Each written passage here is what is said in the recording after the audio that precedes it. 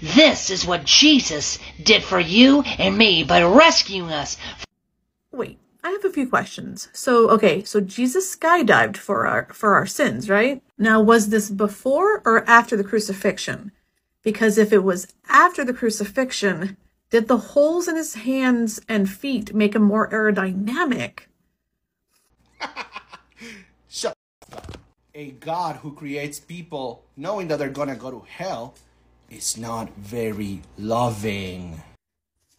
I bet you whoever's got their hand up that puppet's butt thinks that teaching kids gender and pronouns is indoctrination. Oh, hi there, friends.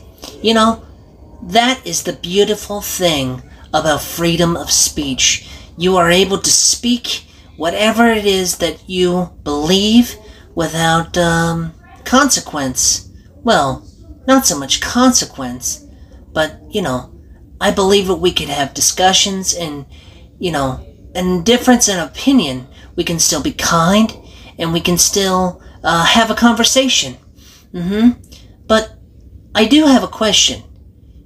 As atheists, for the most part, you say you don't have problems that people that believe in Jesus, but you go out of your way to try to disprove something that you claim you don't believe.